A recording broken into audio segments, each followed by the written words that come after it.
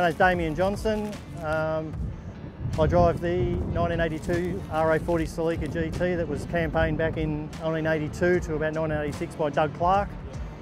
Built by Avanti Cars. It's essentially a Formula 2 structured chassis with a Celica body sitting on top.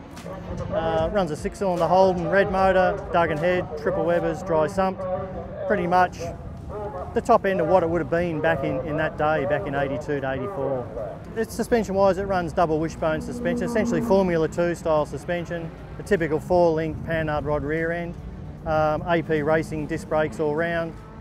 Yeah, it's pretty much what was built back in the day to be at the high end of a car of this calibre.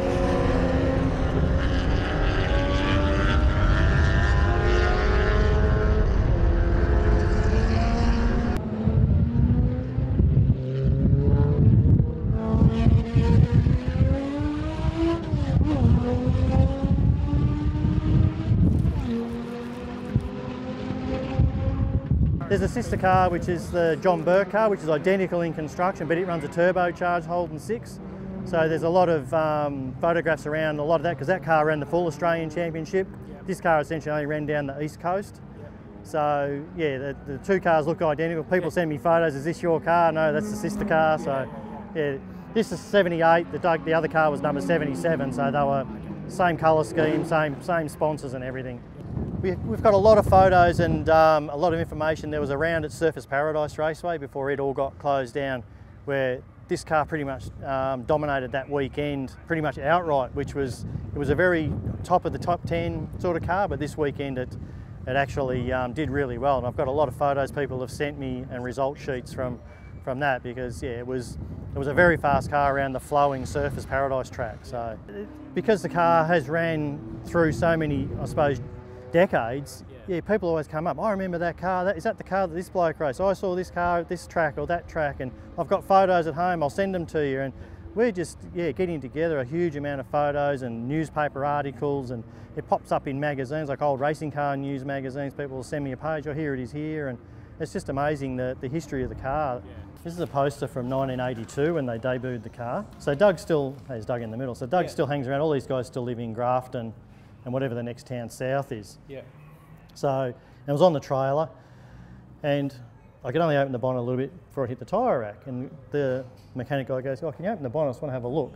So I popped the bonnet up, and he looked at it, and he went, this is the car. Yeah.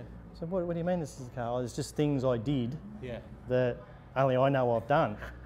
And then he looked under the back and he saw the Avanti chassis under there, and he went, yeah, and he turned it over and he goes, we never should have sold this car, because they bought something else and went terrible. But later on I spoke to Doug and I said, what was he looking for under the bonnet, out of curiosity? It was that big aluminium plate behind the brakes. Yeah. Because when they first built the car, it all flexed. Okay. So he made this plate up, and that's what he was looking for, and there's an air duct. Yeah. He put that on there. So that's the two sort of things he was looking for. Because those things, if you built a replica, you wouldn't know that's what it had.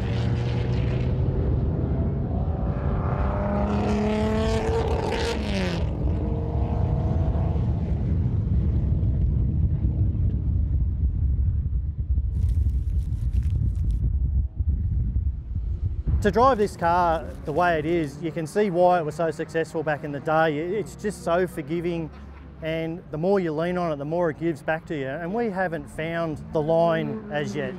Because the cars are so valuable, you don't really want to throw them down the fence. But we're slowly sneaking up on it. Like this weekend, we're going quicker and quicker, just leaning more and more on the car and finding its strengths and weaknesses. And like under brakes and power down, it's just, I wish the Tirana would do it. Like it's a fantastic car.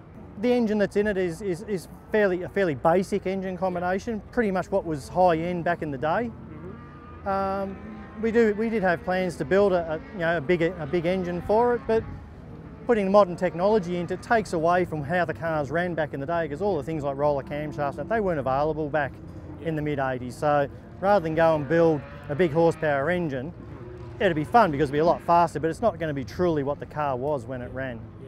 All the cars we've got here are true, genuine sports sedans from the period. Like, we brought the Tirana over a few times. It's historic by shape, but not by specification.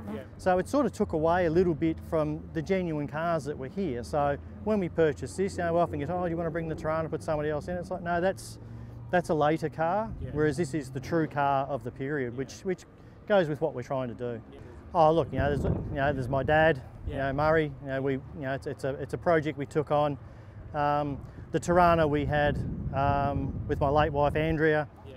This car was sort of at a point where we could not forget the past, but race with a new future, have some fun. And we always think about it, there's no doubt about that.